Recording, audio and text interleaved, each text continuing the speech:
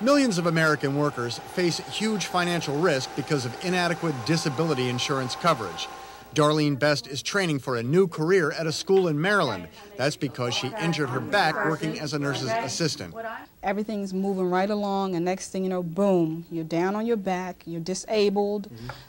How am I going to make ends meet? How am I going to pay my bills? Who can I rely upon? Who can I call on to help me? Darlene had minimum disability insurance, which covered little of her lost income. Millions of workers could face the same harsh reality. More than 80% have no or inadequate disability coverage. Those who currently don't have disability insurance should consider asking their employer to provide it. Employers will find that this type of insurance is actually cheaper than they might think. Still, workers are unaware. The survey found that almost one-half of the labor force didn't even know their long-term disability insurance benefit. People are much more likely to become disabled than they are to die during their working career. Disability insurance is usually the forgotten piece of a financial plan.